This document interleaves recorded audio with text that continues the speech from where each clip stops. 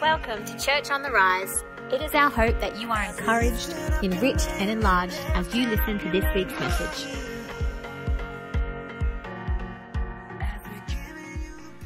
But I was thinking this week, being Australia Day and all today, about what it is that makes Australia Australia, what it is that makes an Australian, because we're a pretty mixed bag of nuts, aren't we?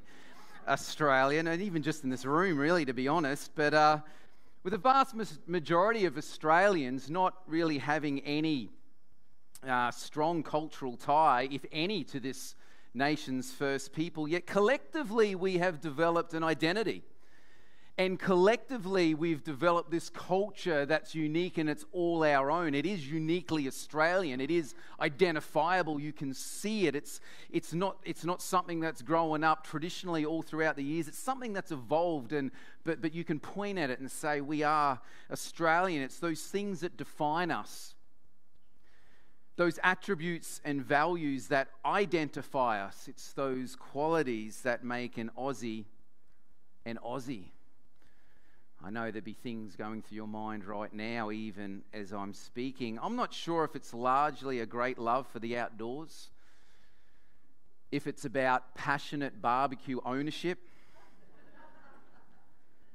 or the laziness in our pronunciation of the English language. I'm not quite sure what it is. Maybe it's seen in our ability to tear and destroy a mate with sarcasm, yet let them know that we love them greatly all in the same breath. I don't know what it is.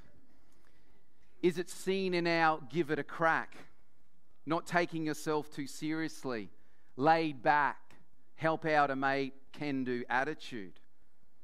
Or most likely it's seen in all of the above. But no matter what it is that you point to, or no matter what it is that identifies you as an Australian to somebody else, our behaviours reveal our belonging. Our behaviours show what it is that we value, that we subscribe to, who we belong to. Our actions reveal our values. What we do and how we do it shows our group identity, and I think for Australians, how we say it says I'm with them.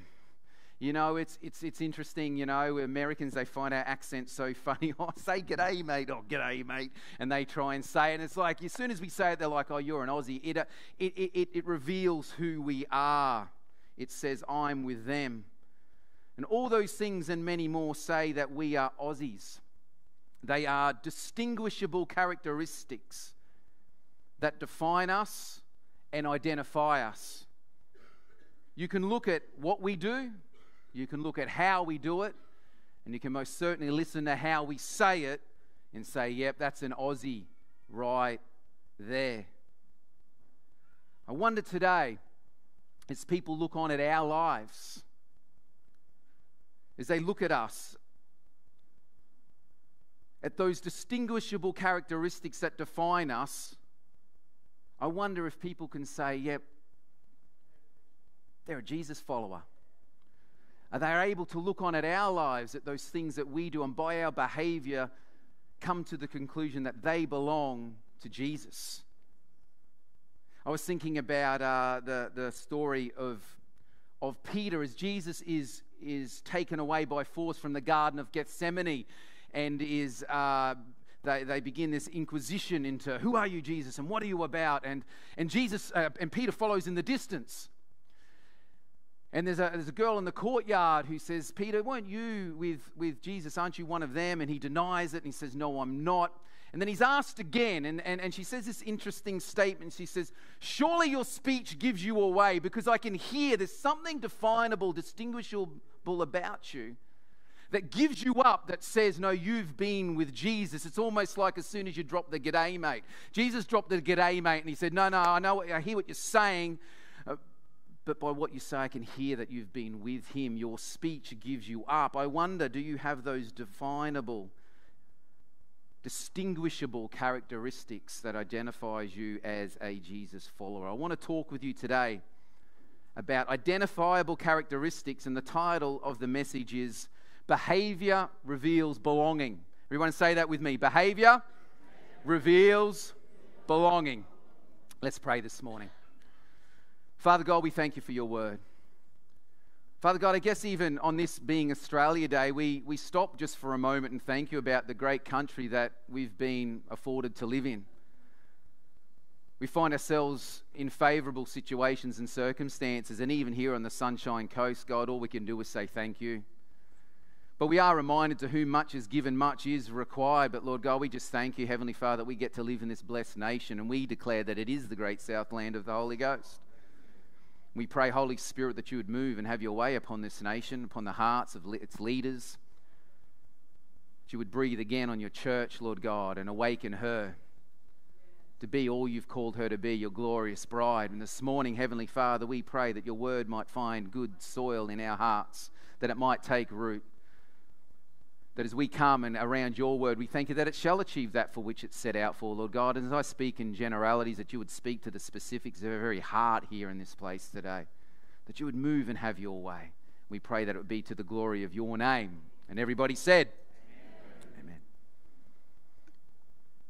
Amen. Amen. As Christ ones, as Christians, as ambassadors of Jesus, we are to look like, we are to behave like, we are to sound like Jesus. We are to value what he values, to love what he loves, to hate what he hates, and to do what he does. It was Paul, the Apostle Paul, in his letter to the church in Philippi, who said, imitate me as I imitate Christ. He said, follow me, copy me, do what Jesus does, do what Jesus did. I mean, out of all the things that Jesus did in coming to earth for us, and as Ray so eloquently spoke about this morning over communion, of all the things that God did to make a way for us, one other thing that he did, he came to show us what God looks like in man. If we're wondering, like, how am I to act? How am I to behave? What am I to do? We look at Jesus and see that's what God looks like in a man. He came to show us what God looks like. And Paul says that you're going to do anything, imitate Jesus. Just do what Jesus did. If you're wondering what you should do, just do do what Jesus did. And Paul continues on with this thought and addresses this thought further in his letter to the church in Philippi. And he says these words. He says, have the same attitude as Christ. Philippians chapter 2, starting at verse 1.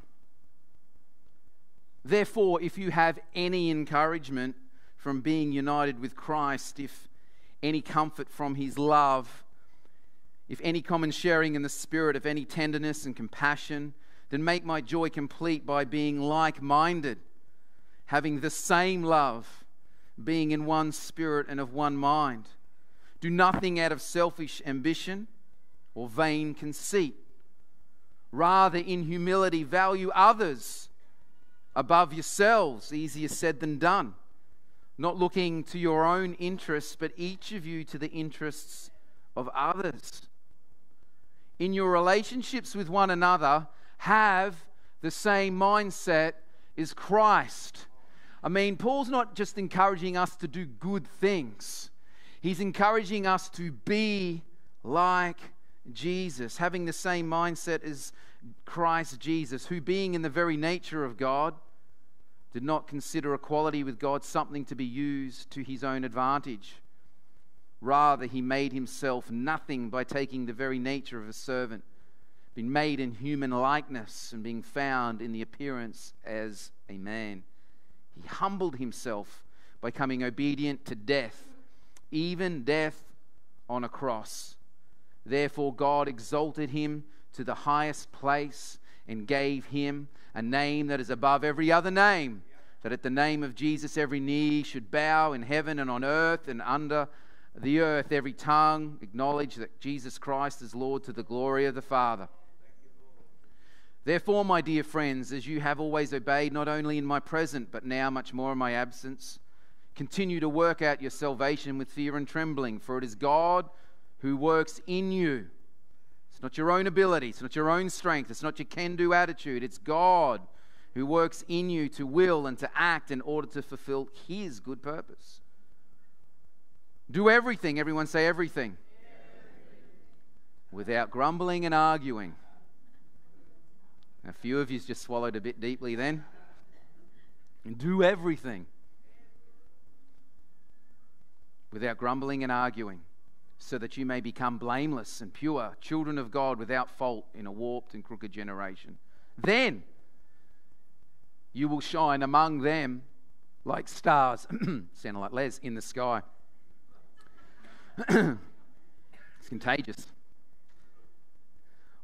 Paul says, as you act like Jesus, specifically as you serve and love one another, humbling yourself to the point of serving one another, it's then at that moment, he's saying, when you do that, when you love one another that way, when you humble yourself, when you push to the side your interests, and I mean, this is hard. I mean, this is so easy to say, this is so easy to preach about, but living this out is just on a day-to-day basis just so difficult to say, I want to go there, but they want to go there, so I'm just going to push this to the side and do that. I'm going to serve them. I'm going to love them. But it's then that Paul says, it's then when you live like that, it's then that you will shine like shining stars to those out there.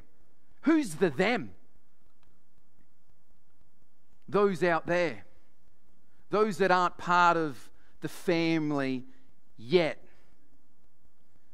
And then when they look for you and they see your love one for another, it's then that they will see that you belong to Jesus. It's then that they will see Jesus in you. As you have love for one another, Jesus is seen in you. Your behavior reveals your belonging. Peter, your speech reveals that you've been with Jesus. As you say, "G'day, mate," your speech reveals that you are an Australian. Your behaviour reveals your belonging. I think about when Jenna and I go to the football down in Brisbane. I'm often shocked that people around about us, people that we walk past, complete strangers, I've never seen them before in my life, I don't know them, and they know nothing about us and don't know us, yet somehow they know something about us. They know what we are doing, they know where we are going, and they know what team we support.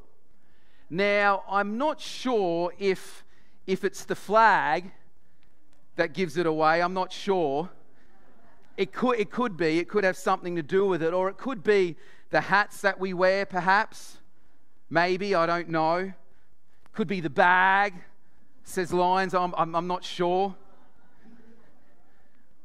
Maybe it's the jersey that we wear on the way that we're walking that may give them just a slight inclination as to what we're about, or the membership lanyard that may do something as well, or a scarf or two in winter time. I'm not exactly sure what it is, but something about us makes them think that we're supporters of the Brisbane Lions. And I'm shocked. I don't know what it is. I turn to Jenna and say, why would they think that we are going to the Gabba and that we love the Brisbane Lions? Maybe it's not just what we're wearing. Maybe it's as we march down the street, we're singing "We Are the Pride of Brisbane Town" to the tune of the French national anthem. I don't know.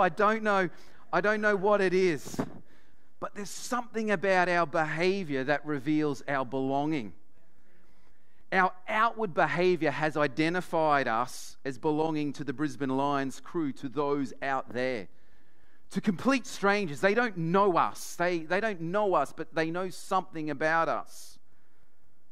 And all of that without needing an explanation. Your behaviour reveals your belonging. Before Jesus went to the cross, he gathered his disciples together in a room and did something quite profound, something incredibly remarkable, something really powerful, something that if we really got a hold of, would truly set us apart and identify us. Something that if we really got a hold of it, it would truly define us. Something that if we would do it, that if we would become it, it's then that others could look on to them, to those out there, and they would say with no explanation, they are Jesus ones. They belong to Jesus. By their behavior, by what they do, by how they live, by what they value, their behavior reveals that they belong to Jesus. I'm going to read from John chapter 13, starting at verse 1. It was just before the Passover festival, and Jesus knew that his hour had come for him to leave the world and go to the Father. Having loved his own who were in the world, he loved them to the end. The evening meal was in progress, and the devil had already prompted Judas, the son of Simon Iscariot, to betray Jesus. But Jesus knew the Father had put all things under his power, and that he had come from God and was returning to God. So he got up from the meal, took off his outer clothing, and wrapped a towel around his waist. After that, he poured water into a basin and began to wash the disciples' feet, drying them with a towel that was wrapped around him. He came to Simon Peter, who said to him, "Lord, are you going to wash my feet?" And Jesus replied, "You do not realize now what I'm doing, but later you will understand." "No," said Peter, "you shall never wash my feet."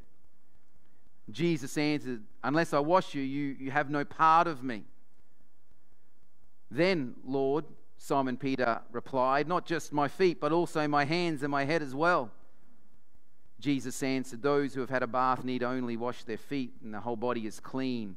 And you are clean, though not every one of you," for he knew he was going to betray him, and that's why he said not everyone was clean. When he had finished washing their feet, he put on his clothes and returned to his place. "Do you understand what I have done for you?" he asked them. "You call me teacher and Lord, and rightly so, for that is what I am. But now that I, your Lord and teacher, have washed your feet, you also should wash one another's feet. I have set you an example that you should do as I have done for you. Very truly I tell you, no servant is greater than his master, nor a messenger greater than the one he sent him. Now that you know these things, you will be blessed if you do them." You know, so often in Scripture, the word is literal. It means what it says. But there are other times in Scripture where things are used as a metaphor. Jesus spoke in parables and stories. He used them as a metaphor to give illustration to a deeper truth, where he speaks figuratively. Now, because of some of my many dysfunctions, I'm choosing to believe that the washing of the feet is a metaphor for serving one another, and that Jesus is not literally asking me to wash people's feet. Now, don't write me an email. I'm not presenting my exegetical stance. I'm just saying I am choosing to believe that Jesus is speaking figuratively for very real and personal reasons. All throughout my life, people who have known me well have suggested that I should hold a foot washing service and ceremony at the church where I should wash people's feet to display my love and humility in following Christ's example. Now, they suggest this not because they're Christ-like. They suggest this because they think themselves to be very funny. Because they understand two things about me. One, I have a strong dislike for feet. I don't like to see them, I don't like to touch them, and I definitely don't want to wash them. Secondly, I have a very, very strong gag reflex. So unless you want this in church, let's just not even go there. I'm going to gag just thinking about it just now. But gag reflex and foot dislike aside, Jesus is showing us something so incredibly powerful. Life is not found in serving one's own desires. But life is found in serving the needs of others. Life is found in community. The best that God has for us is not found in isolation. It's found in community. It's found in belonging. It's found in one another. You know, God hides himself in each other. Some of our God questions are answered as we sit across a table one to another. Some of our God answers are found as we love one another. Jesus said, if you live like this, that you will have a blessed life. He said, now that I've shown you, now that I've displayed it, now that you've seen it, me who you should all be honoring and worshiping me, don't you know who I am? I am the Son, I am the Son of God. I've humbled myself, I've removed clothing, I've bowed down before you. I've washed your feet in a day and age where open shoes and not sealed roads and lots of animals and agriculture and the things that would be picked up on people's feet. At the end of the day, the evening, he bowed down to wash their feet. He said, now if I did it, now you go and do it. I've given you an example. Now that I've shown you how to live, this is how you should live. And if you now live this way, you will be blessed. But beyond blessing you, beyond being a blessing to the family for which you do love one another, beyond all of that, your love to one another is what marks you. It's what defines you. It's what identifies you. It's what makes you distinguishable. It's what makes you stand out from amongst the crowd. It's when you do that, Jesus said, it's then your love one for another is what shows people that you are truly, in fact, my disciple. You might think it's all these other things, but it's not that at all. What makes it seen, what makes it tangible, what makes it real is that people can look at you and see your love one to another and go, oh, they're Jesus ones. It's that one thing. It's that one thing that identifies you as a follower of Jesus by everyone out there. You want them to know, you should, you want them to know Jesus. You want them to know that there's no life apart from him. You want them to know that he is real. They'll know by your love one for another. Not by what you say, but by what you do. Because behavior reveals belonging. Just after washing their feet, Jesus drops this bomb. John chapter 13, verse 34. He says, a new command I give to you. Love one another. As I have loved you, man, that's a big love. So you must love one another. By this, everyone, to the exclusion of nobody, by this everyone will know that you are my disciples if you love one another.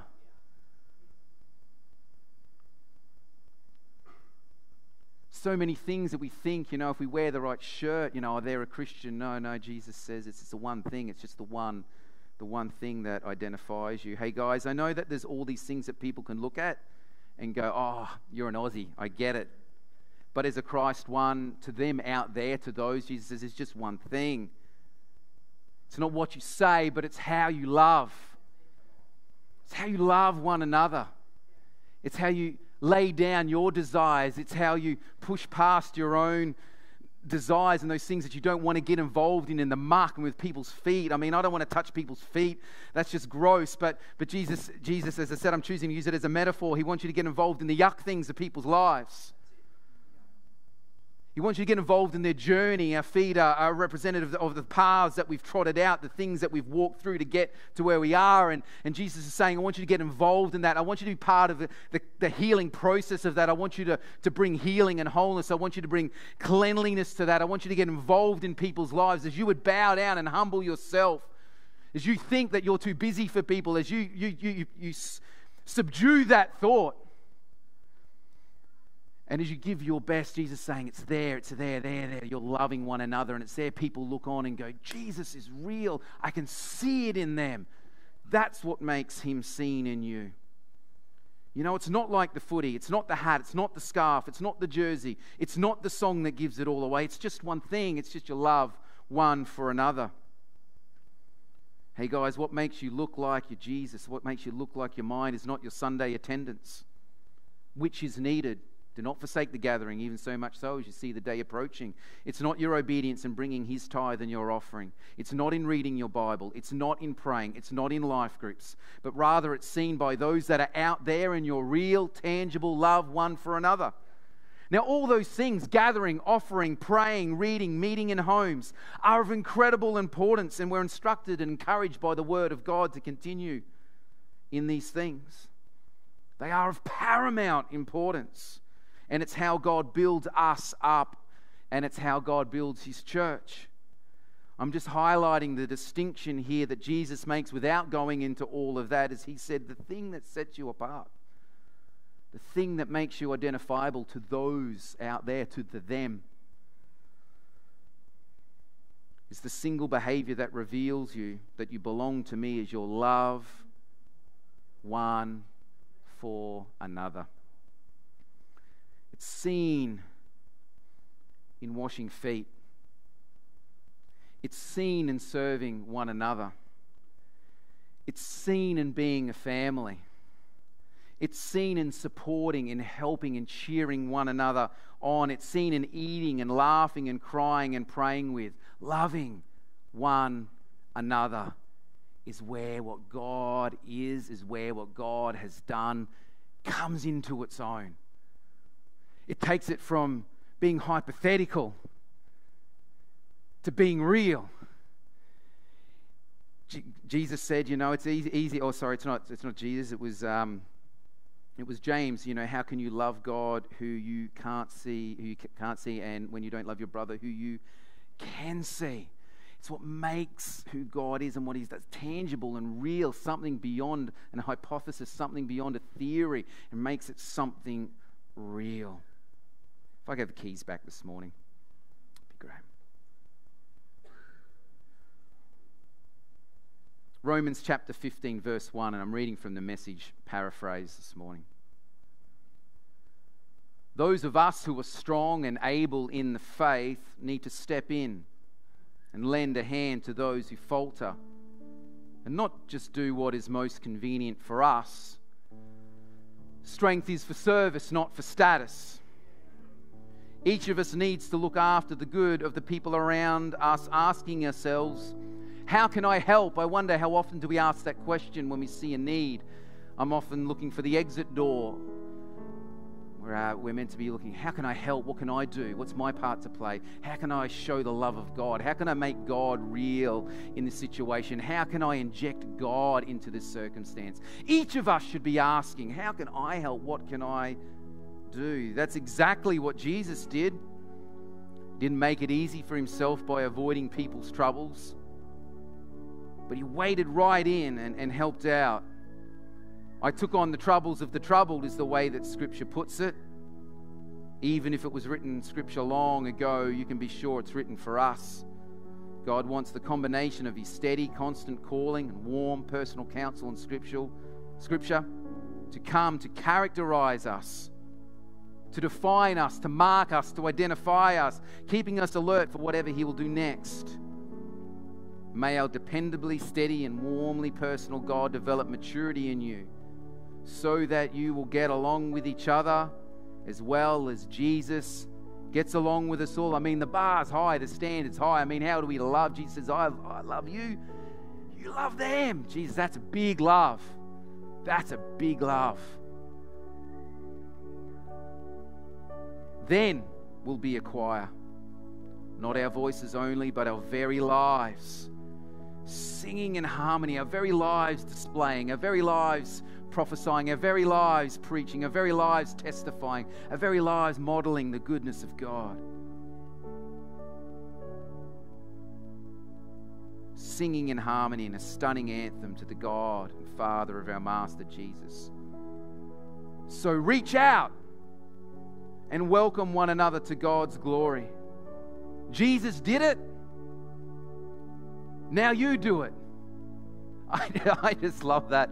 It's real simple, isn't it? I mean, I'm a slow learner. It takes me a while to get it, but I mean, it's pretty clear. Jesus did it. Now you do it. What should I do? Oh, it's really, what should you do? Just love one another. What should I do in this situation? You should ask, how can I help? Today, it's a very simple application. Jesus did it. Now you go and do it. So maybe it's not washing feet specifically, but it is serving. It is looking out for. It is connecting with. It is being vulnerable and present. And not only does this display the incredible love of God, it opens us up also to that love that God is wanting to pour out and in and through your life. Through the blessing of community. We need one another.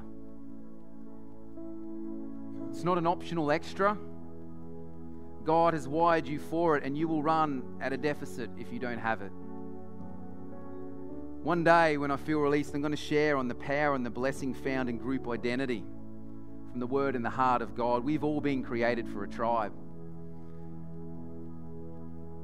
Levi wasn't Judah.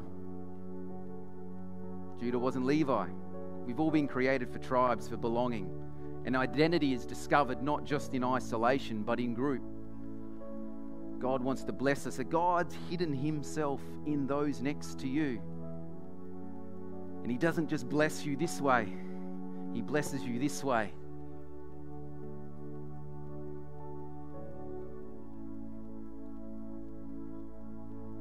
But until then, church, let's love one another. You need to give it. You need to receive it. And those out there, they need to see it. They need to see it. It's what makes it real. Telling them you're a Christian doesn't make it real. Wearing a t-shirt doesn't make it real. Putting a fish sticker on your car doesn't make it real. Attending church for them doesn't, for you it makes it real. For them doesn't make it real. Giving for you makes it real, but for them it doesn't make it real. What makes it real for them, Jesus said that they shall know that you are my disciples, that you belong to me. If you love one another, it's tangible. You can see it. You can sense it. You can feel it. And there's something that's undeniable about the love of God. It's not normal. You can't argue it. You know, I think if we all remember back to those moments where we first encountered the love of God, it just stood apart from everything else and just blew your mind because it's not normal, it's not natural. And when they see that in you, they know you belong to him. Would you stand with me this morning as we finish up and allow me to pray for you today?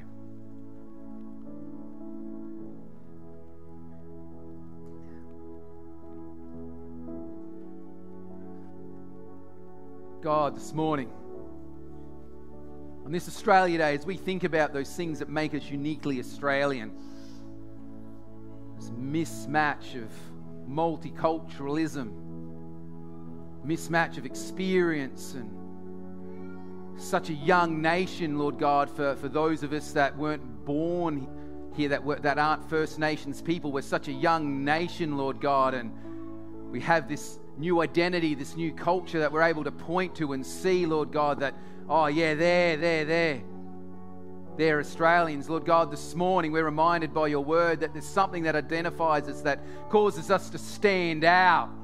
Come on. Thank you, Lord. That they can look at us and see that they belong to Jesus. This morning, Lord God, we commit to following your command to love one another, to journey together. We commit to vulnerability, where healing can occur, where powerful prayers can be prayed, celebrating wins together and consoling over losses together. That God, not only is your blessing found there, but it's attractive, it's identifiable, and it speaks of your goodness to those outside the family of God. That those who look on, that those are looking for something that's real, something that's genuine, for something that's authentic, Lord God. They don't want to know what we know, Lord God. They want to see your love in us. They want to encounter your love. It's your love that changes us. It's the goodness of God that leads us to repentance. And so, Lord God, that we would be ambassadors of your love. We hand over to you those roadblocks, those things that stop us from loving so honestly and vulnerably. Those hurts, those pains, those things that people did to us, Lord God, that we opened ourselves up and they abused that. But Lord God, we don't want to hide that away, because it's in that place that you want to shine. And so we give that to you this morning, Lord God, and thank you that your Holy Spirit would come and bring healing and wholeness into our own lives. Lord God, you said it's just two things, Jesus said. It all just boils down to two things: love God and love one another. So this morning, God, may we love inclusively, and may we love expansively, because love never fails. Everything else we can try, all our little gimmicks, all little things, all our plans, all our ideas, all that can fail, but love never fails. It never fails. So we ask this morning, would you help us, Lord Jesus, to be great ambassadors of you? And the beauty of it all is, Lord God, we get your best in the process. You're no man's debtor, that as we give our all, Lord God, you pour back into our lives, and we're blessed by the lives that are around about us as you shine in them and through them upon us. We thank you for the blessing of community. But Lord God, this morning, we're a light. We need to set it up. We're a city on a hill. We need to shine, Lord God. We need to be salt and light. And this morning, as we think about those identifiable qualities as Aussies,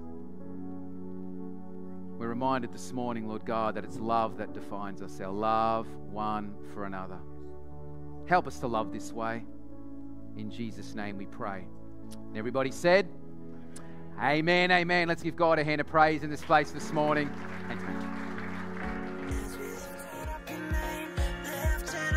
Thanks for taking the time to listen to this week's message. If we can help you in any way, please get in touch with us via the web at caloundra.churchontherise.org.au.